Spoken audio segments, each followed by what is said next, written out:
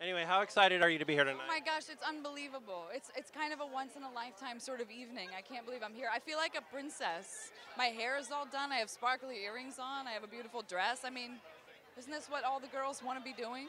Dressing up? It's great. So tell us about your character. My character is I play Ben Affleck's twin sister, sort of his confidant, but also the person who helps put him in his place when he's getting a little out of control. And the only person he can trust as the movie goes on. You know, he's sort of the Scott Peterson of the thing, and you need to have somebody in your life you can confide in, and I'm that with him.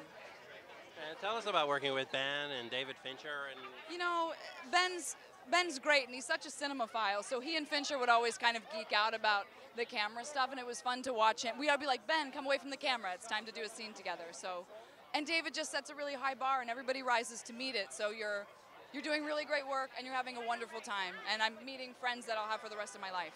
It's great. well, congratulations. Terrific to meet you. Nice to meet you too. You do a lot of stage work, right? I do.